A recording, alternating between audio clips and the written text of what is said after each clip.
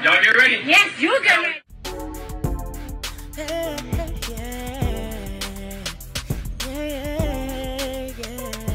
If you want the latest news in the streets, join us and tune in for the tea. Breaking news with integrity. So tell your friends and your family. It's the Lovelyti TV show, bringing you good tea and good vibes. It's the Lovelyti TV show. Be sure to share, like, and subscribe. Hey tea sippers, I hope you guys are doing good. It is the weekend, but a bunch of stuff just went viral on social media. So I'm here to spill the tea. So if you guys remember, I think it was like 2 months ago, I had reported on Lil Tay. There was that whole death hoax that went viral on social media. And, you know, it was sad because we hadn't heard anything from Lil Tay in over 5 years. And it's sad anytime you hear, quote unquote, the death of a young person, right? Then we find out it was a hoax, that Lil Tay was not dead at all, and I was pissed. And so I had made the whole video talking about that situation. And so then the other day, this was back on September 27th, Lil Tay was seen for the first time in real life in years. And so she was seen at an airport. She had on like a face mask. It was just really weird. The paparazzi was there, and they took pictures of her at LAX. So I didn't think too much of it. I'm like, okay, whatever, child. So now today, Lil Tay is trending all over Twitter. She basically reactivated her Instagram account, and she went on to post her new pop single, okay? So she took to Instagram and she says, I'm back, I'm back, I'm back. Link in the bio. Y'all bitches thought the show was over. Sucker for Green out now. And she dropped a snippet to her new music video. Y'all go ahead and check this out right here. I'm just looking through ya. You see my Medusa. All right, so y'all just saw a snippet of the video. So I, like so many people on social media, were shocked as hell. But that's not all. She also took to social media and posted this picture. And she says, my abusive, racist, misogynistic, woman-beating father faked my death, Christopher J. Hope. Basically blasting her dad. And then she started doing like a story time where she's talking about the abuse that she went through and, you know, just a bunch of things that happened with her parents.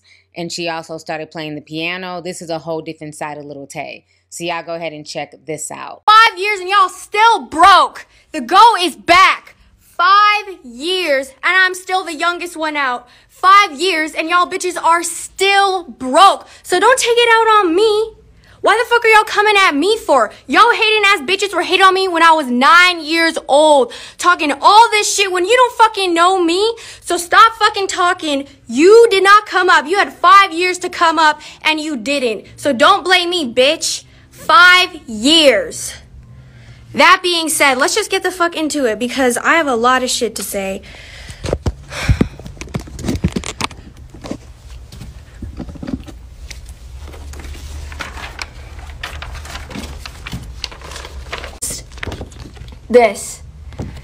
This is his Craigslist email to a random woman who had an ad.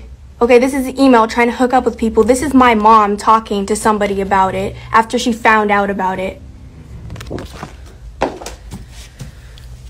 It's fucking crazy, but out of all of the random ass women that came and went, mostly Asian women, because he has an Asian fetish, if you didn't know,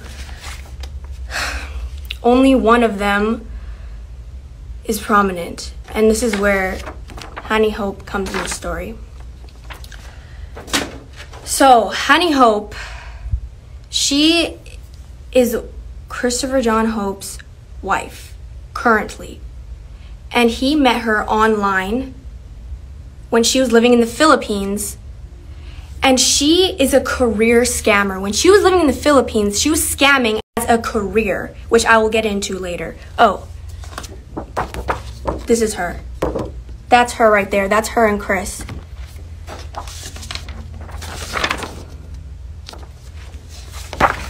These are the receipts. This is just one of her victims.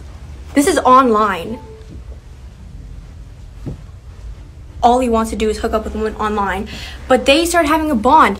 And he wanted to fly her to Canada, which is exactly what happened.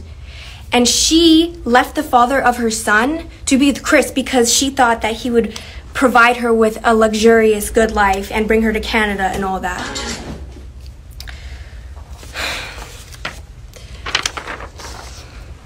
And then things just went fucking downhill from there after she entered my life. When I was living with them, like I said, they were still doing the most out-of-pocket sexual shit in front of me. She would get out of the shower and she wouldn't even put clothes on.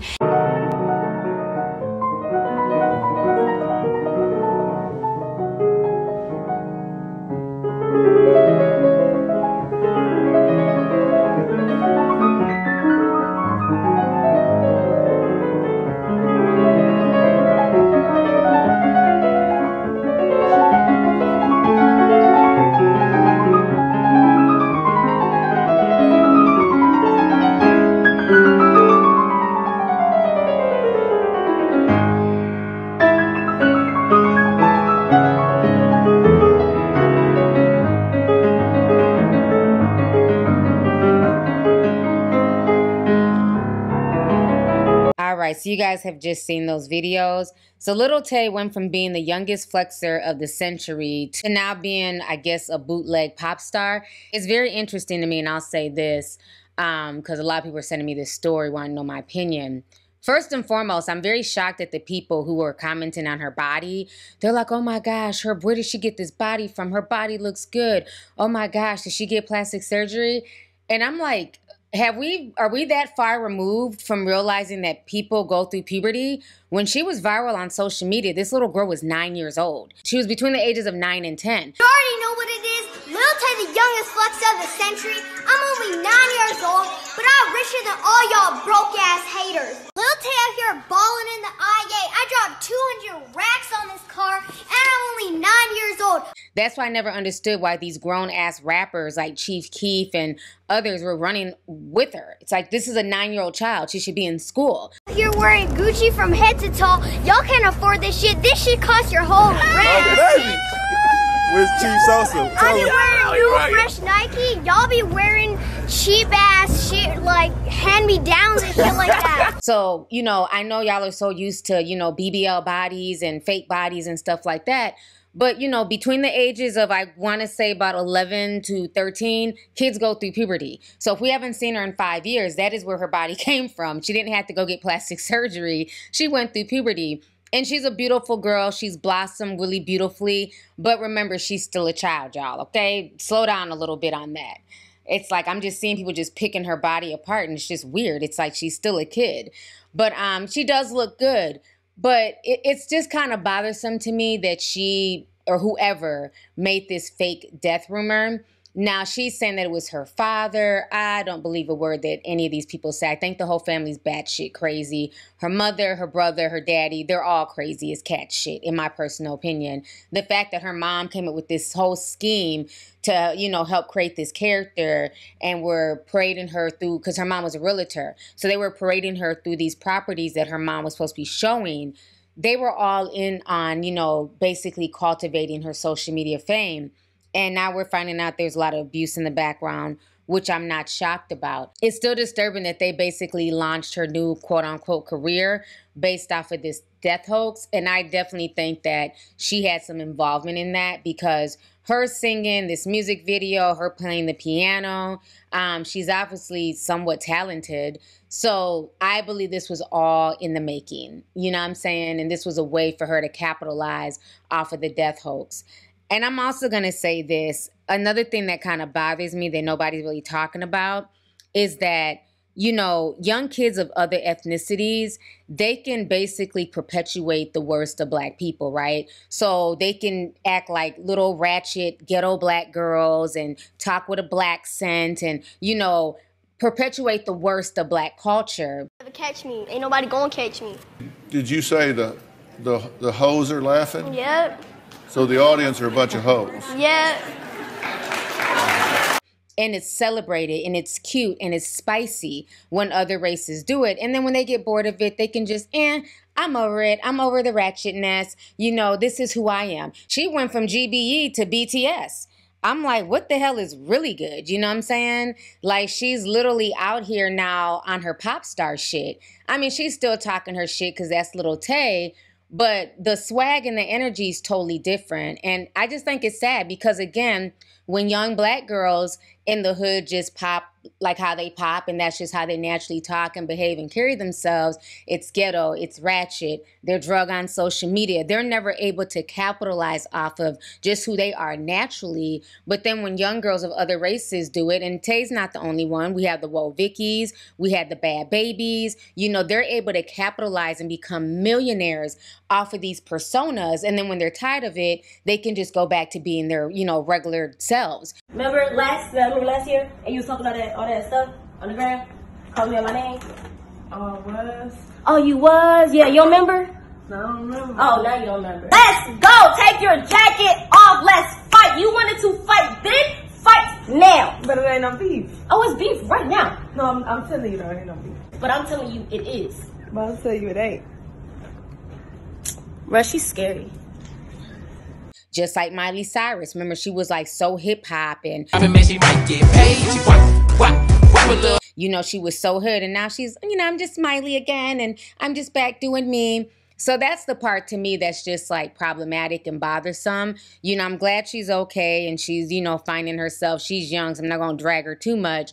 But just peep game. Even people are now saying, oh, she's about to blow Lotto out the water because Lotto just dropped her, you know, single. And now people are comparing Lotto's views to Lil Tay's views. Like, you know, Lotto in an hour got this many views, and an hour Lil Tay got this many views. She's coming for the rap girls. So it's like, can y'all simmer down? Let the rap girls do them. I don't know, child. I just hope that Lil Tay is trying to turn a new leaf and is doing better in life.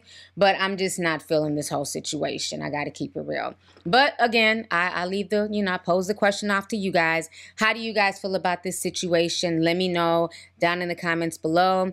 Are you guys feeling her new song? Are y'all here for, you know, Lil Tay reinventing herself? And how do you guys feel about the allegations that she's levying against her parents and the abuse? So let's go ahead and get the discussion popping. Don't forget to like and share the video. Most importantly, make sure you still subscribe to the channel.